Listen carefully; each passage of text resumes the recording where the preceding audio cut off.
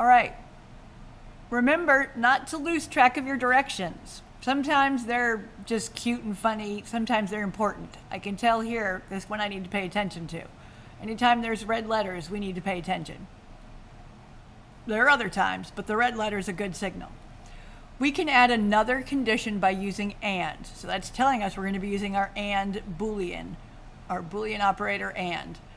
The monkey will wait until both conditions are met, right? Because AND means both have to be true, which if you have not watched the tutorial yet, you actually need to do that first.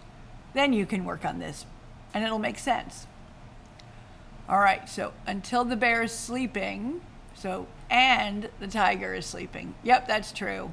We'll wait and then we're gonna step. I don't know why we have the turn 720. I always like to run their stuff with what they have, but this might be one of those instances where we have to get rid of that to get what is that? To get 3 stars. And if you've done the last couple, you know that he's stepping 18, not 10. So let's just run this and see what we have. And we can modify if necessary.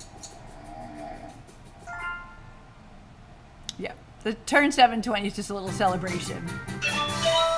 So you can see we only got 2 stars. That's because the last line of code is unnecessary.